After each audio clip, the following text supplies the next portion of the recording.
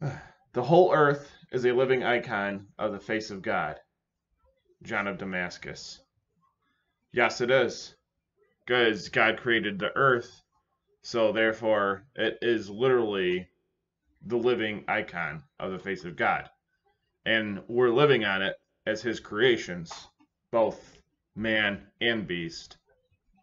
So therefore it's under his protection and it's under our stewardship, which is interesting because if it wasn't a living thing, as the whole face of the earth is a living thing, we live on it, and the earth, is not like alive in the mortal kind of sense. And I'm not saying the earth has a soul kind of sense either, because that's just Gnostic weirdness. But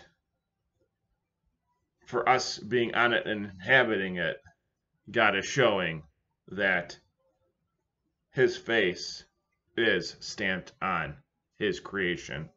So therefore, it's up to us through our relationship with him to take care of it.